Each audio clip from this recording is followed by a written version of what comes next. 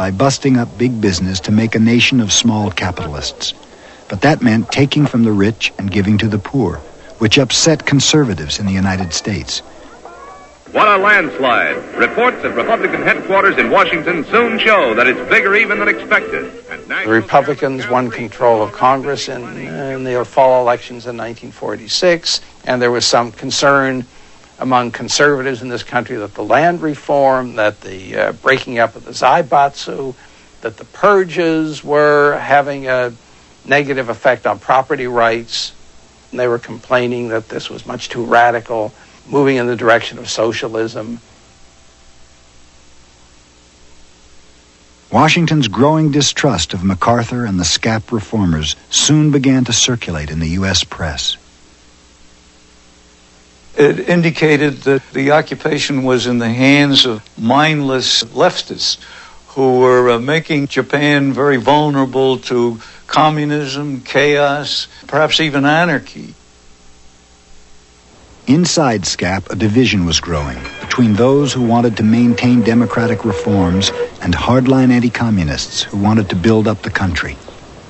The division in the headquarters became known to the Japanese, and they took advantage of that division of opinion to try to sabotage the reforms that were suggested to them by the government section.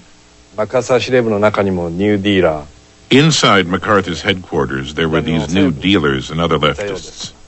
We saw these people and worried that they were trying to turn Japan into a kind of socialist country.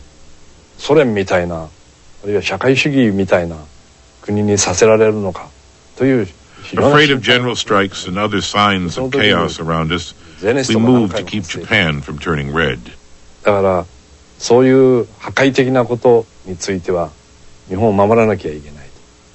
Japanese and American conservatives joined forces to undermine some of the earlier reforms. They sought to rebuild Japanese big business under the guidance of elite bureaucrats and politicians. It was called the reverse course, moving away from what Yoshida called the excesses of democracy. It was a pity that the emphasis was shifted when it was shifted because there was no internal menace from the Communist Party in Japan whatsoever. In 1948, the United States officially adopted a new plan: build up Japanese industry. Japan would become the workshop of Asia in the fight to contain communism. Shigeru Yoshida rejoiced. A month after the occupation changed course, so did the course of Japanese politics. In 1948, Japanese voters, looking for stability and economic growth, swept Yoshida and the Japanese conservatives into power. They are still in power today. By the end of 1949, Japan began a new purge, the Red Purge, to root out the communists SCAP had set free 4 years before.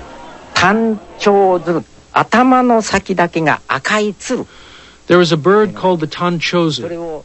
It's a sacred crane with a red head and a white body. That bird was like the Japanese labor movement. The leadership was red, but not the body.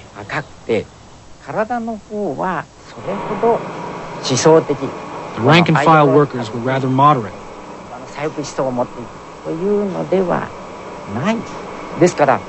So when the red head was chopped off, the labor movement lost its radical direction. Japanese managers also used the Red Purge in their battle against labor unions. I was not a communist, but I came close to being purged because I was a union leader.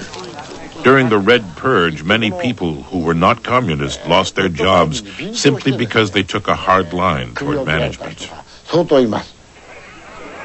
Official policy toward labor unions had changed. When the Toho Movie Union tried to occupy the studio and run it themselves, the police broke down the studio gates. They were backed up by American tanks and airplanes. With the unions in check, the U.S. sent a new emissary to remake Japan's economic policy. On February 1st, 1949, a Detroit banker named Joseph Dodge arrived in Tokyo. he was given total authority to fix Japan's economy. To Dodge, the main problem was obvious: inflation. Money was losing its value. For this, Dodge had a simple banker's solution: balance the budget.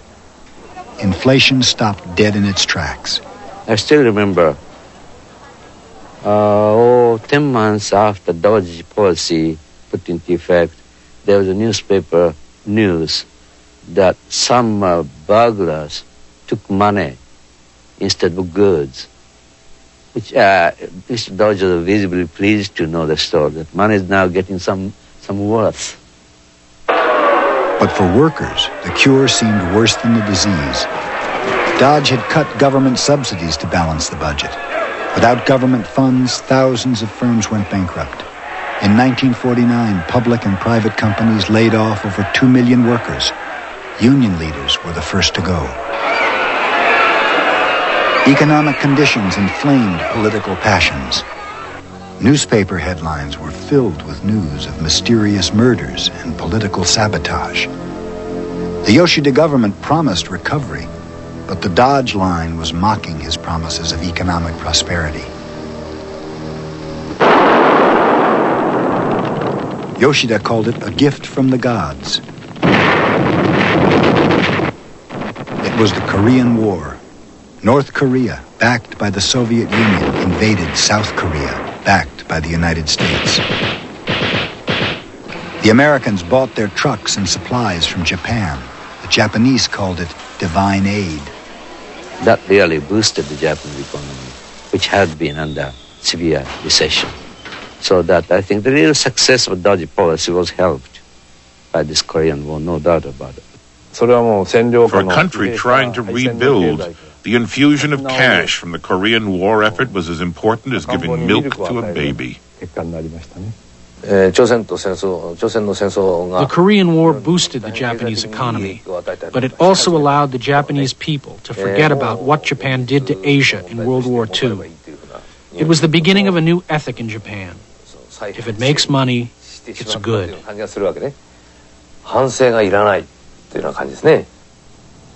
Between 1950 and 54, the U.S. spent nearly $3 billion in Japan for military supplies. It was called the procurement boom. It jump-started Japan's economy and saved the regime of Shigeru Yoshida. In 1951, Prime Minister Yoshida flew to the United States to make a deal. Yoshida wanted Japan's independence. Americans wanted Japan to rearm and side with America in the Cold War. To San Francisco went Times' Frank Gibney to interview Prime Minister Shigeru Yoshida. 目標とするところはどんな辺にありますか? He was, to put a word, rather stuffy. He was, in every sense, a general of the old school.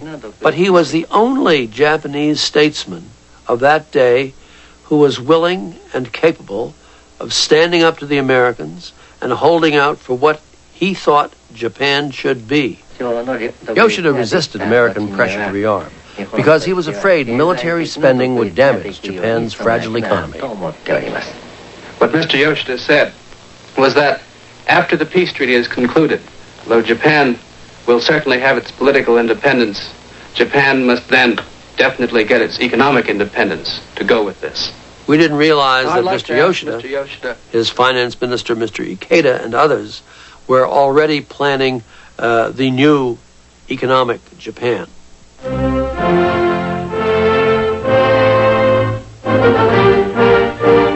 9 years, 9 months, and 1 day since Pearl Harbor and the bloody Pacific War that ensued, delegates from 52 nations convene in San Francisco's Opera House to conclude a treaty of peace with Japan.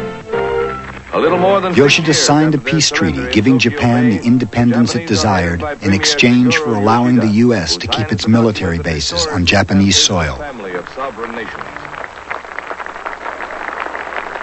But many Japanese feared the U.S. would lead Japan into another war. We felt betrayed that our democratic society was marred from the start. This happened solely for the sake of American self-interest. Initially, there were lofty ideals of remaking Japan into a forefront nation for democracy and global peace. But by the early 50s,